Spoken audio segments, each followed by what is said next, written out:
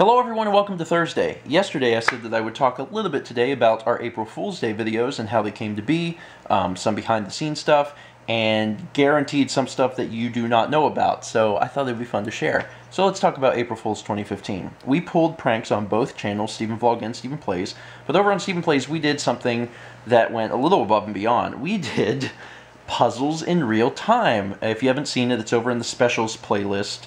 On Stephen Plays, Mal and I put together a 1,000 piece puzzle in real time, and it took many hours to do. But the fun thing is, it didn't actually start as that. It's changed so much over the course of about a year, and it's been something that we've been thinking about, but has changed, and I thought that I would share those changes and why some of the crazy stuff happens in the video. So, about a year ago, maybe more than a year ago, we had been in Player's Choice, which is the local game store that we frequent, and two of the guys that work in there, Roland and Hinkle, were in there, and we were talking about, I guess, April Fool's Day videos. And Hinkle had suggested that we do a Let's Play of NFL 97 for the Sega Saturn. And I think that the reason that we had talked about that specifically is because I had bought it, I think I bought the game just to get a Sega Saturn case, because I had a copy of Knights, but Knights didn't come in the full Sega Saturn case. It comes with the manual that fits the case, but it doesn't come in a full case. It comes in a normal CD jewel case. So I was like, I'm just going to buy this so I have it. So I can put Knights in one of the normal size cases. And he said, you know, you should do a Let's Play of the game of NFL 97 as a joke.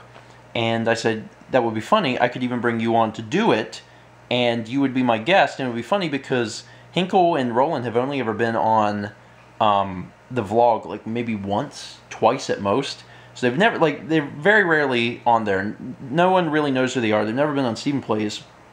And it would be funny to have him on as a guest on Stephen Plays and act like everybody knows him when, you know, nobody has any idea who he is. So we thought that that would be funny, and it's something that we wanted to do. It's not that it was like in stone or anything, but I was like, that sounds like a good idea, we should do that. Another idea was to even mask it by saying, like, to start an LP as something else, like Majora's Mask. Like, we're going to start a Majora's Mask LP, and then say, oh wait, the cart's not working, something's wrong. We'll just do NFL 97 for the Saturn. So that's how this all began, and that was over a year ago probably. Then in, I think maybe December or even January, we had been on a game night one night, and I think it was Chaz had suggested doing a puzzle. He said that we should try doing a puzzle as a joke, and I loved the idea because it's putting together a puzzle in real time is just, it's so freaking boring. It's completely boring, and it would be really funny to upload it and be, you know, be very serious about it, but, you know, it's a joke because what the heck, we're putting together a puzzle in real time. It's crazy. So I really liked the idea, but I also felt bad because I was like, well, I thought the NFL 97 thing was funny, and I also told Hinkle that he should be in it. I wanted him to be a part of it. So I was trying to figure out ways that we could include the idea. So then the idea started to change where it wouldn't just be us putting together a puzzle. Weird crap would happen throughout this video. And one of my ideas was that Hinkle would still come over and we would still record the NFL 97 Let's Play, and that randomly, in the middle of this video of us putting together a puzzle, a Let's Play would just happen of NFL 97 for the Saturn. So that was kind of how that idea got started. As it got closer, I realized I was just not going to have time to meet up with him to record a Let's Play. It was just not, it wasn't going to work out. It was just too much work at the last minute because I was working on a lot of other stuff. But I still wanted him and Roland to be in it. So I contacted them on Monday and had said, you know, hey, we are going to be shooting this puzzle video tonight. Why don't you guys come over and be in it? We can't do the NFL thing, but I think it would still be cool if you guys were in it, so why don't you come over after work? And they were like, yeah, we can do that. That's cool.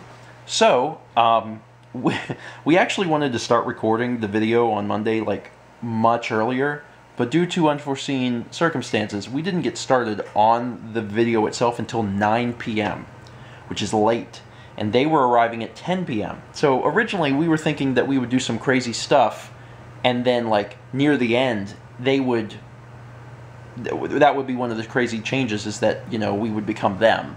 But instead, it happened early on because we didn't get started recording the video till 9 p.m. They came over at 10 p.m., so we weren't very far into the video before they were there, and obviously we can't put together the entire puzzle, so we decided that we would just include them early. It actually worked out better that way, though, because I feel like they are the perfect spot in the video where if someone is skimming around, they're probably not going to notice them. Because the video is 6 hours long, and they are in the video for 2 minutes. And they're right at the 30-minute mark. So I feel like if someone started watching it, they may watch like 10 or 15 minutes, and then they'd start skipping around, and they would probably pass the part that they're in it. And I think that's really funny. It's kind of like you can only really catch them if you're actually watching the video, and I think that's really neat.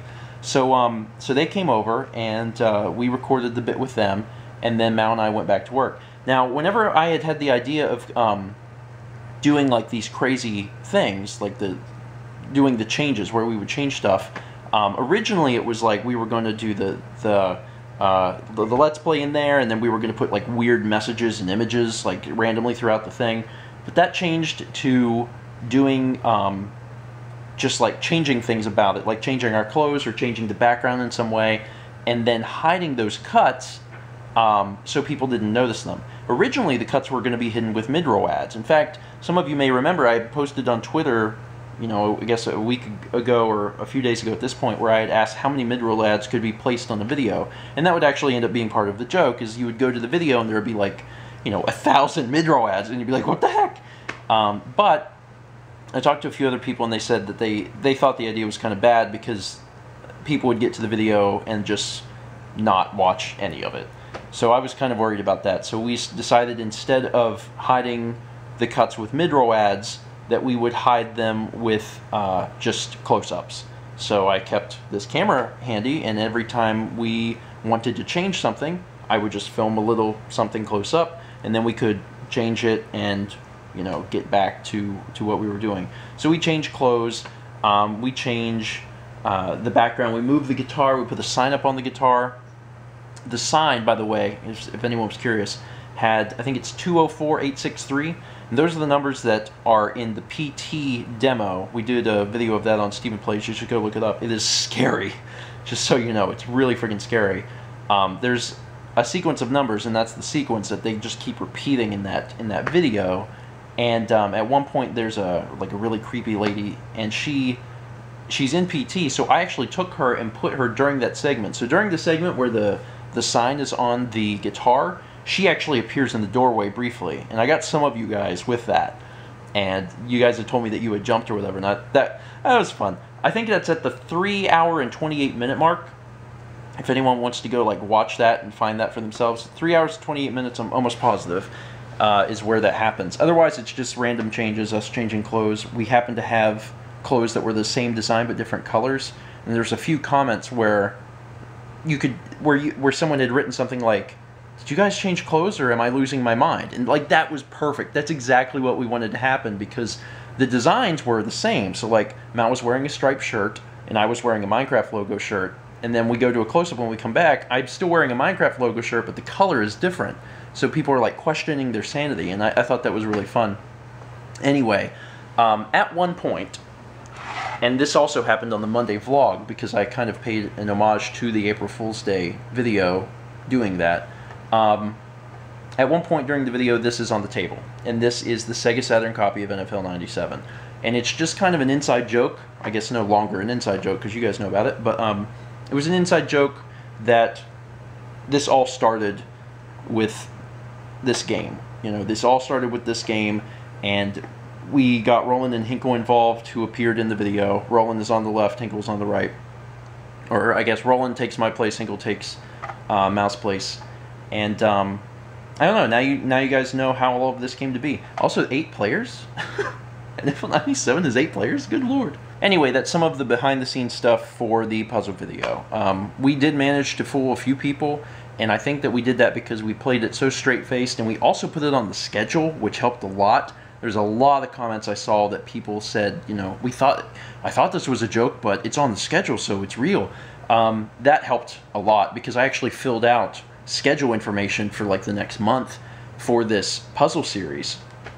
And that really helped play up to the joke, and it had its own playlist. It was on the front page of the channel in the current series box, and I think that helped push the legitimacy of it quite a bit. Even though it was, at first glance, you're like, no, this is a joke. But once you start watching it and you check that information, you're like, wait, is this a joke? Are they actually going to do this? Which I thought was fun.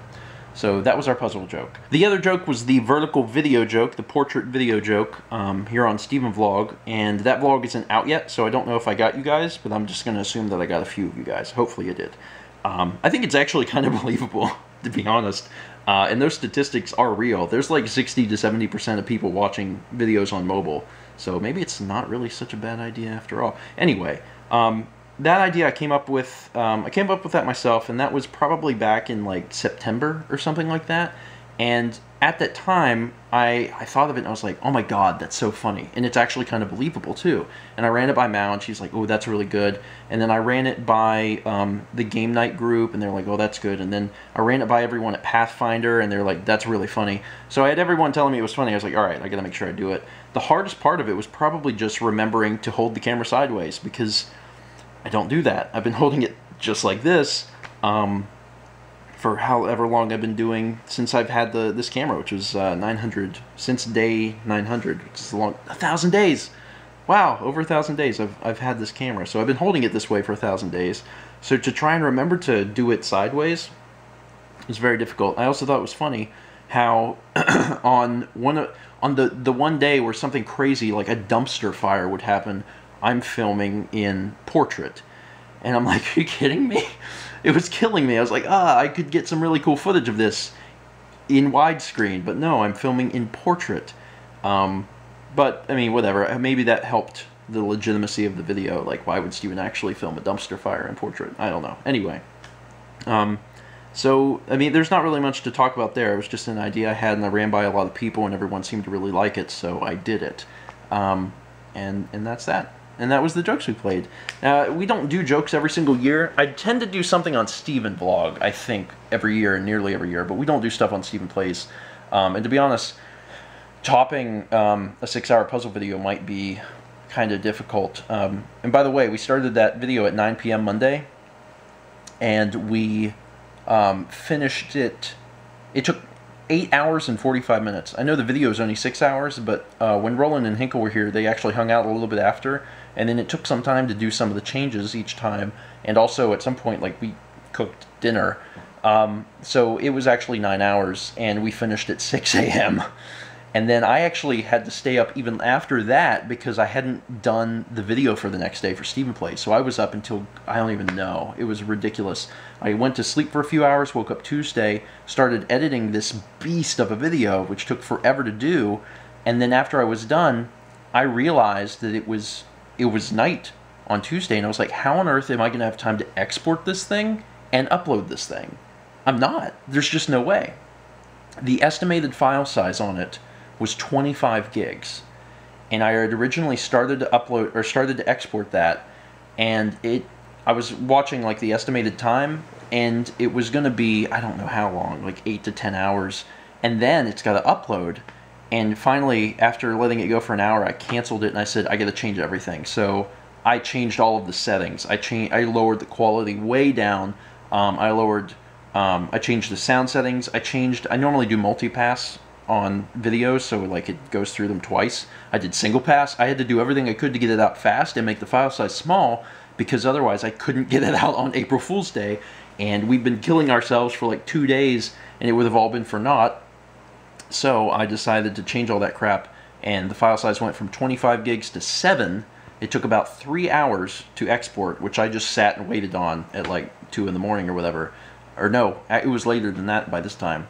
And it finally finished exporting at 8:30 a.m. And as soon as it finished exporting, I started uploading. And then I went to bed. And then I actually had to wake up every few hours to see if it was done processing. Because whenever I went to bed, it was like 3.5 hours to upload. And I was like, cool. So in 3.5 hours, I woke up around 12 or 1 or whatever, and it wasn't finished processing. And I'm like, oh, okay, I'll sleep 90 more minutes and I'll wake up. So then I went to bed for 90 minutes, I woke back up, and it wasn't done processing. And I'm like, oh God, because I wanted it to get out as soon as possible. And I did that like 2 or 3 times, and it finally went up at 4:30 p.m. Tuesday, 4.5 hours later than I would have liked. But if I would have not canceled that export the first time, and it would have been 25 gigs, that video would never have come out April Fool's, and it would have all been a waste. So, yeah. Had to make an executive decision to just change everything right there at the end, because otherwise you guys would probably be getting the video in like a day or 2, and then it wouldn't have worked because it would have the joke would have been gone. So that's that, and now you know all the fun secret stuff. Thank you guys so much for watching. I know this is kind of a long vlog, but there was a lot of stuff to talk about related to it, and it was fun. And we will probably continue to do April Fool's jokes in the future. I feel like I'm not going to toot my own horn here, but I guess I am. We do April Fool's jokes right. We know how to do them, and we do them right. And there's too many people that don't get it. There's too many people that think harassment qualifies as a prank, which it doesn't. And we're going to continue to do our best to entertain while also making people question whether something is real or not. And I think that's doing it right, and that's what we'll continue to do. Thank you so much for watching, and as always, let's meet back tomorrow, shall we? Hello, everyone, and welcome to Wednesday, and welcome to the future. You might be saying, Steven, you're shooting this vlog in portrait. Correct. I am shooting this vlog in portrait. God, we're making our getaway. Do you think we'll outrun? Oh, no, the boats! Look at all the boats! No, the boats!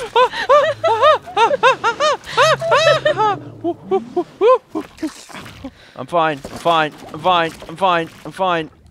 I'm assuming that we have to make our way maybe left to win the game. No, they're gonna kiss!